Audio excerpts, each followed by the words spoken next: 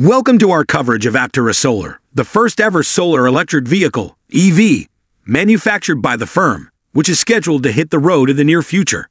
This time around, we are investigating the aerodynamics of the APTERA Solar, which is going to be manufactured in the near future, as well as its skin cooling, air conditioning performance, and electrical arrangements. Not to be snide, but this information has been addressed and reiterated numerous times. You may find the information provided in the spreadsheet that contains the frequently asked questions about APTERA, as well as on the Facebook page that APTERA maintains. Yes, APTERA will have both heating and air conditioning, as well as heated and cooled seats, and it will also have a secondary cabin ventilation system that is fueled by solar energy in order to keep the inside at the same temperature as the surrounding environment when it is parked in the sun. Both the engine and the batteries of the APTERA will be cooled by liquid. However, the APTERA will not have the typical air-cooled radiators and slash or heat exchangers available. A surplus of heat will be expelled from the vehicle via the belly of the vehicle by the coolant. Under the hood, bonnet, of the car is where the heating, ventilation, and air conditioning system will be located. In a video that was released not too long ago, the founder, Steve, indicated that the radiator of the APTERA is located in the belly of the device and that cooling channels do not flow throughout the body. When you examine the representation of the belly in greater detail, you will notice that there is a panel that is separate from the rest of the body. There are connector holes in this panel. I have a strong suspicion that it was CTO Nathan who made the statement that the material for the belly has not yet been chosen and that it could be aluminum. The electrification of the system, which is something that we ought to have a better understanding of, is added to the cooling system. Additionally, the purchase of an electric vehicle may have a substantial impact on the amount of power consumed and the bills paid. But it turns out that in most cases, it is not the most significant load in a home. New information from the 2020 Residential Energy Consumption Survey, which was brought to light by the Vehicle Technologies Office of the Department of Energy, DOE, reveals that there are 3 additional appliances that, on average, consume even more electricity than the ones mentioned above. The top 3, each above 2,700 kilowatt-hours yearly per household, are air conditioning, which includes air handlers for cooling, 2,775 kilowatt-hours, space heating, which includes both primary and secondary heating, as well as air handlers for heating, 2,717 kilowatt-hours, and water heating, 2,706 kilowatt-hours. But before we go any further, if you are enjoying this briefing, I would appreciate it if you would kindly support this channel by liking it and clicking on the subscribe button that is located below. This will allow YouTube to learn about your preferences and enable you to receive new video updates as they are uploaded. I am grateful to you. Permit us to proceed. At an average of 2,363 kilowatt-hours, the data indicates that the charging of electric vehicles in residential settings in the United States constitutes the 4th largest load. Although it is true that the precise amount of energy consumed by each household is highly variable due to the presence of numerous factors, it is extremely fascinating to note that electric vehicle charging comes in 2nd place after air conditioning. What this demonstrates is that we should not consider electric vehicle charging to be the primary factor that contributes to an increase in the energy consumption of a typical household. There will be a discernible rise in consumption as a result of this, but charging might not necessarily be the dominant load. There is also the fact that electric vehicle charging typically takes place, or at least has the potential to take place, during the night, which is considered to be off-peak hours for power usage. This helps to reduce or flatten the strain on the grid.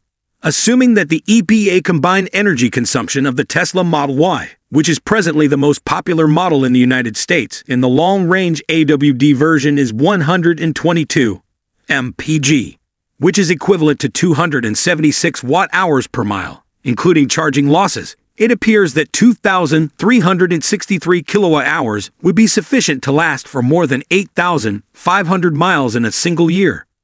This mileage does not appear to be exceptionally high.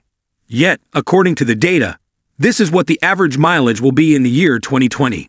Those who drive a lot may note that the amount of energy required to charge an electric vehicle is greater than the total required by all other electrical appliances combined. We are really interested in observing how such a number might shift in the years to come. As more and more long-range electric vehicles, EVs, become available on the market, it is possible that new additions may display a larger predicted energy consumption. Additionally, it is possible that the average driving distance will increase. In the United States Energy Information Administration's 2020 Residential Energy Consumption Survey, additional information regarding the data can be found here. Putting in the category of so weird it's cool, the APTERA solar electric vehicle has the potential to become the most desirable electric vehicle that has ever been constructed. APTERA Motors, a startup company based in California, has designed an initial product that is not only efficient, but also lightweight and rather quick. In various configurations, the car is capable of delivering a range of 1,000 miles, which is more than 3 times what the majority of all electric vehicles currently on the market offer. The best part is that this electric vehicle is within the pricing range of practically everyone, with a starting price of approximately $25 million. In spite of the fact that it appears to be somewhat peculiar, the radical design is intended to maximize aerodynamics, and the automobile is likely to attract attention each and every time it travels down the road. The business thinks that the APTERA, which is an electric vehicle with 2 seats and 3 wheels, will be the most energy-efficient vehicle that is currently being manufactured in huge quantities. Despite having a cabin, it is designed in a manner that is somewhat similar to that of a Can-Am Spyder, with 2 wheels in the front and 1 in the back. There is no clear indication as to whether this automobile is a motorcycle, a sports car, or a 3-door hatchback coupe. Nonetheless, it is possible that it is all of these vehicle types. At first appearance, the APTERA appears to be a flying automobile that is similar to the Terrafugia Transition, but does not have wings. This is not some kind of coincidence. The company APTERA Motors claims that the vehicle's aerodynamic designs are inspired by natural phenomena and are constructed in a manner that is analogous to that of a small, speedy aircraft. The company has been successful in developing a vehicle that has a drag coefficient for automobiles that is substantially lower than that of any motorcycle or car that is now in its production phase. With its one-of-a-kind cooling system, the APTERA is able to minimize drag even further. In order to reduce the amount of drag that is caused by conventional radiators with fans, APTERA Motors developed a smooth aluminum underside that is filled with coolant. This underside transmits heat from the batteries, air conditioning, and motors to the underbelly of the car. When it comes to the efficiency of a vehicle, weight is just as important as aerodynamics, and for this reason, the APTERA sticks to a diet consisting solely of composite materials. A carbon fiber sheet molding compound and molded fiberglass make up the majority of the vehicle's body, which contributes to the vehicle's curb weight of 1,800 pounds, when compared to the Rivian R1T, which weighs more than 8,000 pounds. The Tesla Model 3 weighs approximately 4,000 pounds, which means that the APTERA is able to travel further while consuming less energy. Having a design that is both lightweight and low drag is fantastic. Yet, if the vehicle did not have the power to push it, it would not be very useful. In-wheel motor technology is utilized by the APTERA, which is available with either a 2 or 3-motor all-wheel drive configuration, with each configuration producing 57 horsepower when combined. With a top speed of 101 miles per hour, the APTERA can accelerate from 0 to 60 miles per hour in just 4 seconds when it is equipped with 3 motors, despite the fact that this may not sound to be earth-shattering. According to Electrek, a beta APTERA was able to outperform a Tesla Model 3 and an Audi R8 GT Spyder in a race that extended for a quarter mile. In addition to all of this speed, range, and efficiency, there is also a certain amount of luxury involved. The seats offer a very generous amount of legroom, and there is an incredible storage capacity that measures 32.5 cubic feet. There is a spacious digital dashboard and infotainment system, and the rear-view mirrors give the impression of being displays with cameras that face the rear of the vehicle. There are fashionable touches in the interior that are constructed of materials that are both sustainable and recycled. The range of an electric vehicle is likely the most significant aspect of an electric vehicle, and this is where the APTERA really shines. The range of the 2-motor 25 kilowatt-hours battery variant is comparable to that of the majority of electric vehicles now available on the market, which is 250 miles. On the other hand, the 3-motor 100 kilowatt-hours drive system claims to have an incredible range of 1,000 miles.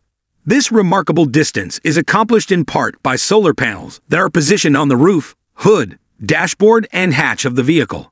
These panels charge the batteries of the vehicle while the vehicle is in motion. On a typical sunny day, the solar panels are able to generate 40 miles of power, which allows them to charge even while the vehicle is not in motion.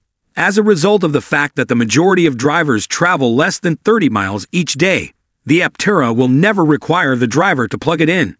The APTERA is capable of receiving power from a variety of sources, including regular 120 and 240-volt AC outlets, Level 1 and Level 2 charging stations, and high-speed DC chargers.